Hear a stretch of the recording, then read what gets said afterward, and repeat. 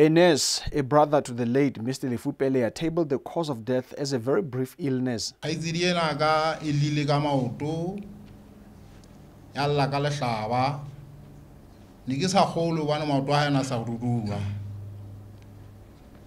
O fihlelletse ntse re tsamaya le yena re mo isa hohle mo ke nahana ka thuso ya tla tswa teng o fihlelletse ntwa ya re hlola ka tsatsi leno la tsamayeng ka tsona. The Prime Minister, Dr. Mmatshepang, says that he is troubled daily by whether when a day like this one arrives, will it find each one ready. He opined that the late Mmatshepang was a very humble person. Banze ba tshwayana diphoso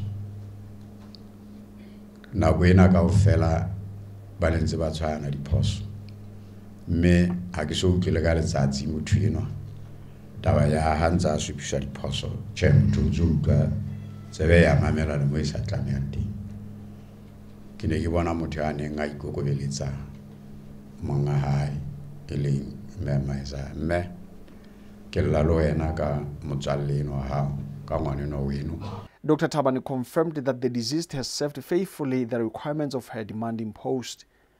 He comforted the grieving, saying they should hold on to prayer, urging them to be patient. Harena mamello ya ho mamella hore ditaba di tla nne di re tlele tse re tshwanelang ka nako ya ho e mong le mong wa rona mo ona le talenta ya hae ona le nako ya hae.